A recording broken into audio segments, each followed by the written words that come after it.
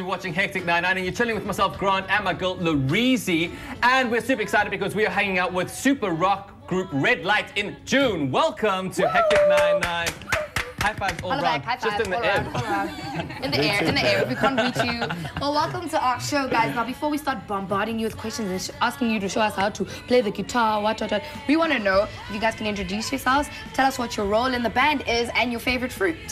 I'm Natalie, and I'm the singer, and my favorite fruit would have to be cherries. Hi, Natalie. Cherries, cool. Hi, I'm Jacques. I'm the lead guitarist of the band, and I like apples. Okay. Hey, Jacques. Matt, drummer. Definitely strawberries. Matt. Strawberries. I'm Vic, bass guitarist. I like bananas. Cool. I'm John. I play guitar, and my favorite fruit is tomatoes. So nobody liked the same one? No. What's your favorite fruit? I would say a guava. Okay. Strange but true. I like watermelon. I love watermelon. That's what I like. Okay, cool, guys. So can you tell me about the name of the band, Red Light in June? How did this name come about? Well, we were kind of looking for a name, and we just had a whole lot of names like in a hat, and we kind of chose this one. And I think it represents the passion for music, and we all like red, so yeah. Okay. And you all like red, convenient. All right, so you guys formed in 2007. How did the whole coming of the group come together? Well, it all basically started with Matt and John, and then we just basically fell in there, hey? Pretty much. Okay, cool. Okay, cool. So what would you say is the best and worst thing about being part of a band? I think the best is obviously playing live to as many people as we can. And then, basically for me as a drummer, carrying all that equipment back and forth to shows. Shame. And I can one imagine today was not a good day. It is like 35 degrees outside in Cape Town. 4 stories up. 4 stories? Yeah. Oh dear. All right, so let's just talk about this whole love thing, okay? Often R&B music has got quite a strong connection. They're always talking about love. What do you think the whole rock connection is with love?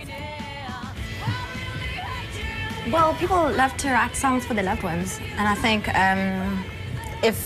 looking at it differently, I think R&B is more synth-based and more like backing tracks, whereas rock is actual people playing musicians. Playing actual instruments and stuff, and it's just that connection, that emotional connection, I think. Yeah, because I think lots of people associate rock with like anger, because you're like, all the time, you know. So like, where's the love? Where is the love? Pretty angry though. You guys will find out later. Cool. So what is your favorite love song, Vic? Bon Jovi, Bed of Roses, eh? Bon Jovi, Bed of Roses. Everybody agree with that? That's a cool one, yeah. Song.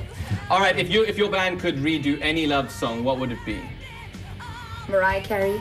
I can't live. I'm gonna have to agree with you on this one. I think that's How the would cool you one. at rock-wise? Dude, you can rock anything out. We'll get back to that one later. Okay, one of you play the double-necked guitar. Tell us about that. You play? That's me. Yeah, it's basically the top part of the guitar is just a 12-string, and the bottom part's just a normal 6-string, like a normal guitar. Why the double-necked guitar? Well, the 12-string gives you more of a very beautiful type of acoustic sound, and then I just use the bottom 6-string for soloing or playing normal distortion guitar. Y'all are just talented. What? He used it to get checks. He doesn't actually use the top one. It's just... We see. Alrighty, guys. We have got now that we've got to know you a bit better, we have got this power ballad quiz that we're going to challenge you with, all right? So pretty much, I'm going to split you in two down the middle there, all right? Just take a little shit, okay? Group A, Group B, and there is a prize involved. We're not going to say very lovely what it is, prize. okay?